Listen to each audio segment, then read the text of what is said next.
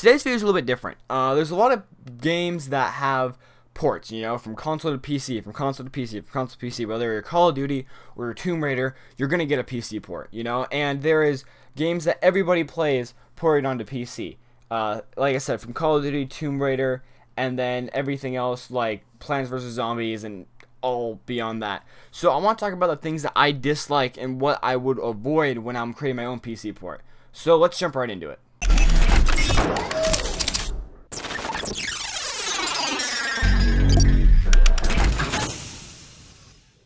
The number one thing I hate in a PC port is limiting the FPS. Developers have to understand that PC gamers build their machines to play games at 60 FPS and usually higher. The most recent case of FPS limiting is in Mafia 3. Now this game was for whatever reason limited at 30 FPS. This is crazy. 30 FPS is sometimes less than console quality. Call of Duty runs at 60 FPS on Xbox and PS4. Now, when you're running one of the newest games on the market and you have a 970 in your system, you should not be getting 30 FPS. Realize that machines are built for these games at high settings at high frame rates.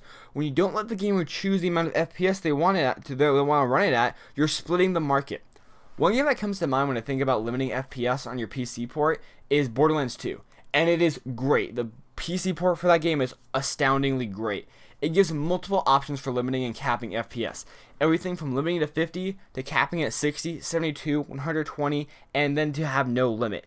Borderlands 2 did it right, and I want to see more games do it like Borderlands 2 did. Give multiple options and then give an unlimited option if the gamer wants that. The next thing I want to talk about is not giving enough settings to the user. Sometimes this is justified. Like when you have a 2D game, you don't need 3 different option menus to get the optimal experience with a side scroller. However, every once in a while a game comes out there as the full 3D experience with camera controls and the whole 9 yards. But they don't have any settings to get the optimal experience on your machine.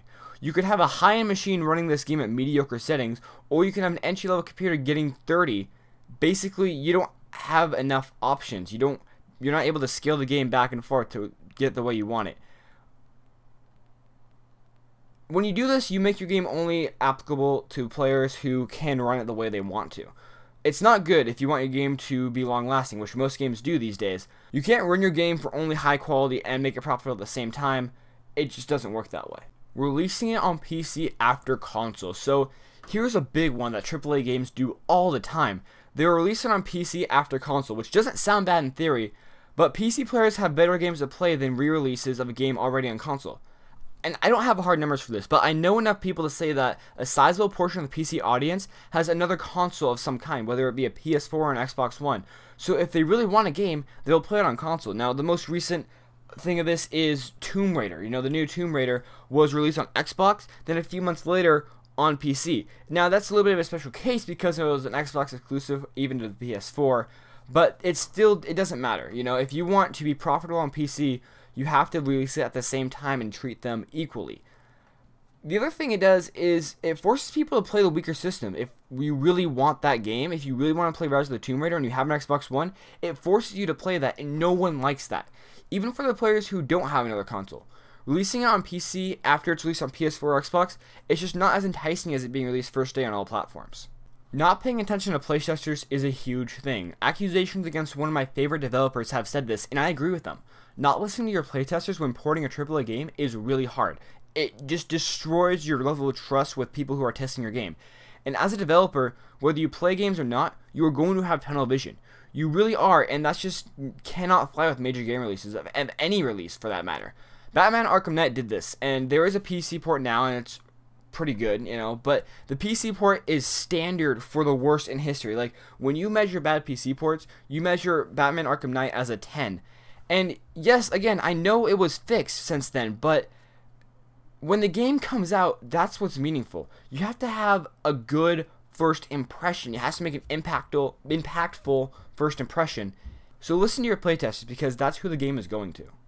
The last thing I want to talk about is not giving correct or accurate system requirements. Now, we're going to stop talking about the devs and focus on everyone else for this last one. The last thing that makes a PC port bad is just plain incorrect system requirements. And you could blame the devs, but it's really not their fault.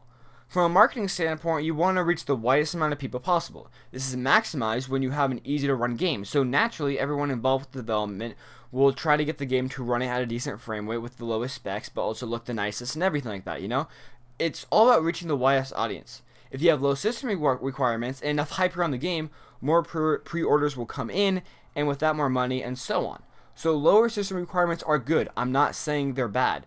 For everyone, they're good. And again, I'm not saying they're bad, but when you stretch the system requirements to make it sound like you can run at a sustainable frame rate on a 2004 Dell laptop, and you really can't, that's not only causes negative feeling towards the game, but it also causes negative feeling towards the developers and a lasting stigma for the publisher. You know, if I know that Konami is going to lie about the system requirements, I might not buy their games.